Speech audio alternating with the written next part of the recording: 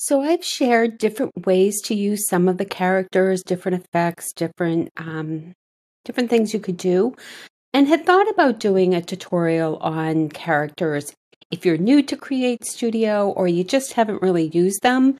And then I got a question about how to do some things. So I'm just going to throw a bunch of things about how to use characters and what actually is in here.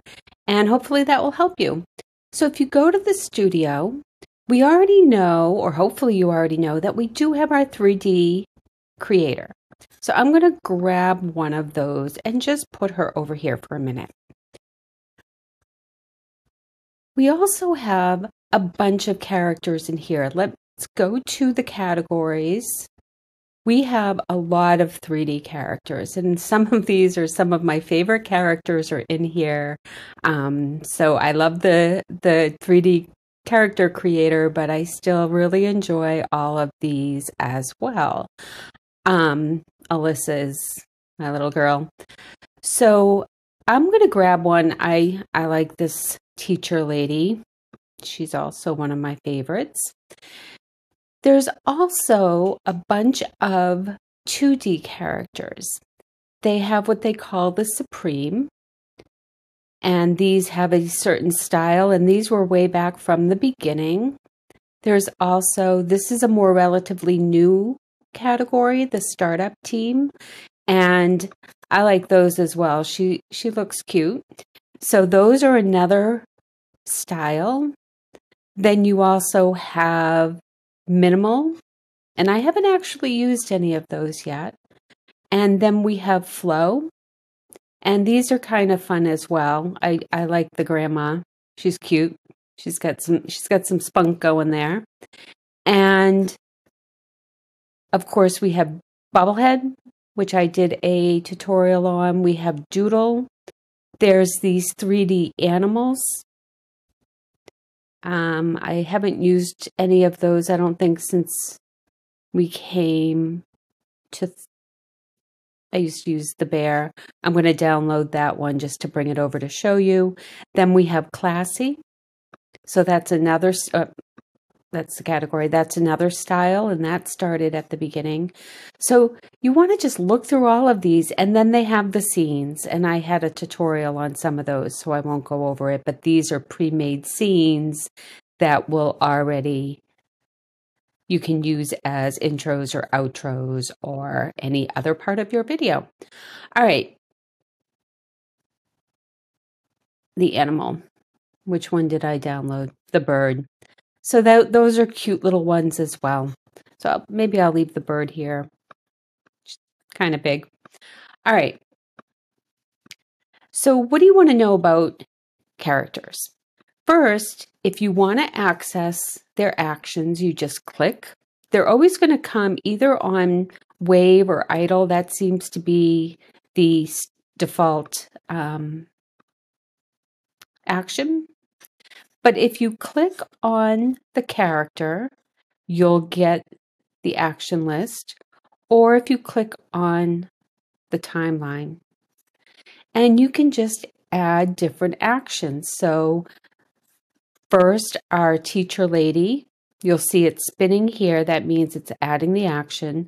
So she's waving, and then she'll go to, what do I have? An idea. She gets an idea.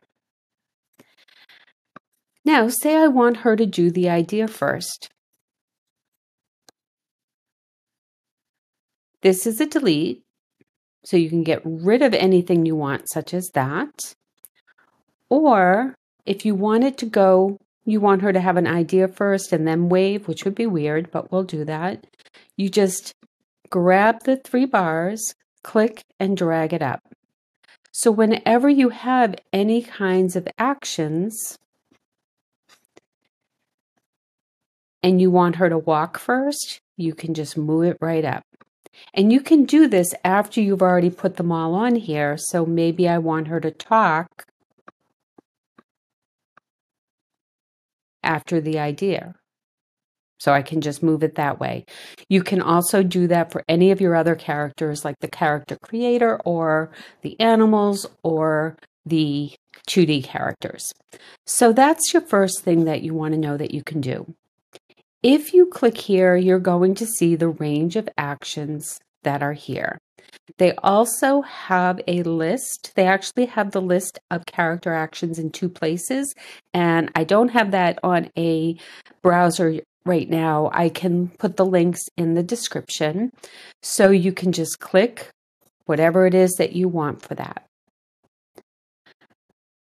Now, if you click on the label and hold it down, this is going to look different for the 3D characters, for the 2D characters, for these animals, than it is for the 3D creator. So let me show you first with this. You're going to click and hold where the label is, and you can disable the start and the end of animations. Sometimes that makes sense, sometimes it doesn't. But right here, she has an idea, and then she starts to talk. And you can see she kind of goes a little bit jerky there. If I enable the starting again, it'll flow up a little bit more.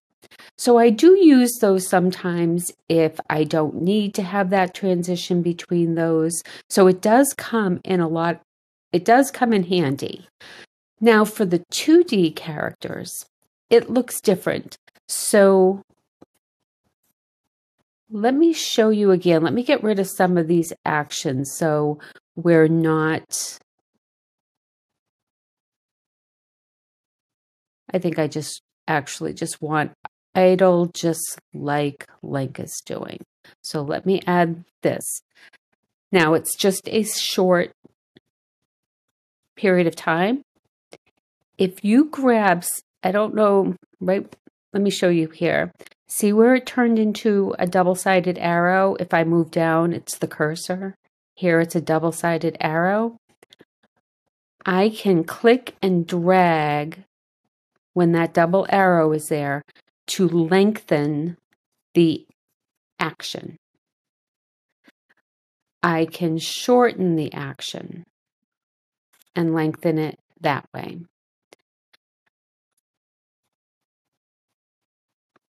So if we look at the bird, this is the default duration.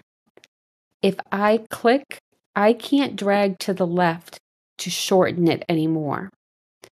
So you can't go smaller than the duration, but you can go longer. If you want to go shorter, you're going to, if you see the 2 arrows on the end of it, not on the 2 little nodes there, I can click and cut it, but I'll show you after. It can do weird things. Remember I showed you the jerkiness when I turn off I disable the beginning or the end.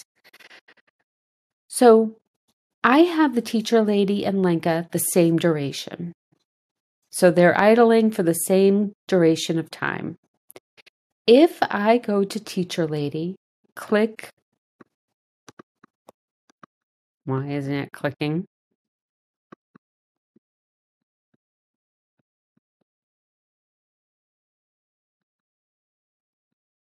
Oh, as I do that for like, how long did I do that? Idle is, they don't do much for idle, so there is no disable the start and the end of it. So let me go back to idea. And let me change Lenka to idea so that they have the same action. Now I can click this and the disable starting and ending shows up. It didn't for idle because it's just a pretty static action. I can disable the starting and look how it gets shorter.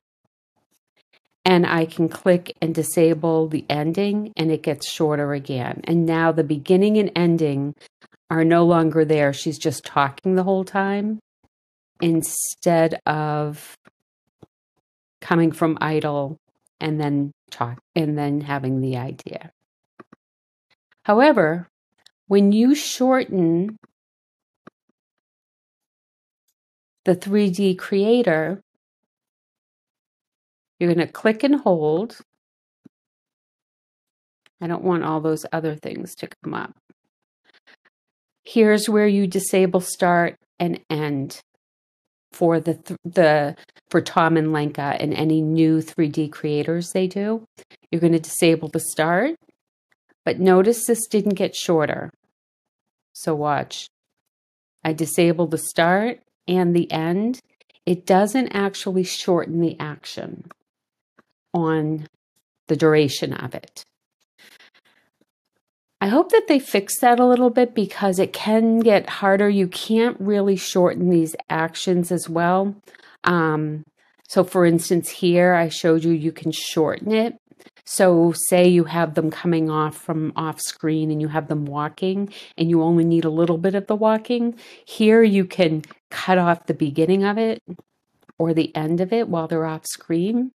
Here with the 3D creator, you can't do it. See how I can't grab it?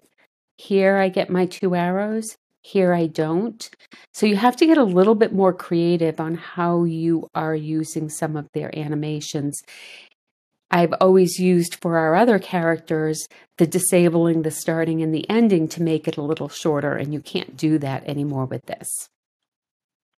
So those are 2 big differences on that. And the extending is the same, so you're still just clicking and dragging those. The other thing, sometimes she's kind of staring off to the right. Maybe I want her to look more towards the teacher. If I click on Lenka and go to properties, I can flip her horizontally. I can also do it vertically, but I don't know why I would want to do that. But I can turn her to be looking in the other direction. Now, with the other 3D and 2D characters, if I click on her, you can see that it actually has a different menu up here than here. Here we have the rotating, and you can also go back to the action. This is another way to get to the action list and resetting if you did the rotate. So you don't have up here an option to flip horizontally, but here you do. Let me move her over a little so they don't get stuck there. Right here, I can flip her. This, in case this is not specific to characters, it's for anything. This would just center. It would center it completely within your canvas if you want that. And that would be for shapes, that would be for it would be for elements, anything that you have. So let me see, is there anything else that we just want to say very quickly about this? Here's the distortion. I don't know if I would use it too often with a character, but you could use those as for the character as well. I just clicked Command Z to undo what I just did. The only characters that have the rotation are the 3D character creators. So I do have a tutorial on that, and I can link to that in the description, but very quickly, if I wanted to rotate her, I would highlight her, click rotate, then I can just click and spin. And you can see I'm going to the left and she's going to the right. The reason being, remember, I flipped her horizontally. Now when I go to the right and I go to the left, she's following the right direction. But because I had changed her orientation, it will be different. So just know that if you're doing that and you get a little confused, like, why is she going the wrong way? That's why. Always remember to turn off rotate when you're done, or if you forget and now I want to move her closer to the teacher lady, look what happens, because it's still on rotate. I've moved her all over the place. This is reset view. So if you click that, it can go back to what it was. And I think Is that all? I do have a tutorial on changing some of the colors if you want to change colors of clothing, and I have a tutorial that used grandma for that. And if you go, I forgot we had our little bird. The bird will be the same thing if you want to disable start and end, if you want to extend, if you want to go as short as you can, and then if you want shorter, you would have to click and shorten that. So right after I finished, I remembered one thing that was really important that you know, and I do have a whole tutorial about it, but I'm just going to stitch this little piece into the rest of the tutorial with the character creators, not with these 3D or the 2D, but with the character creators, you can change their expressions.